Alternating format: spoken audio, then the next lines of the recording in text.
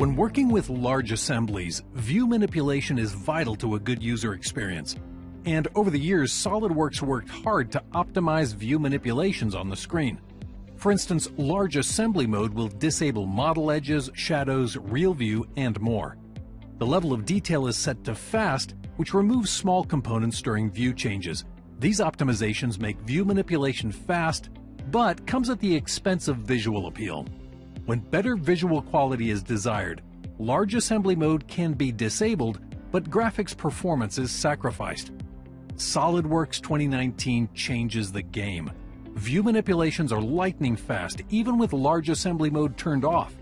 In a side-by-side comparison, you can clearly see the improvement. Dynamic view operations such as zoom, pan, and rotate are dramatically faster.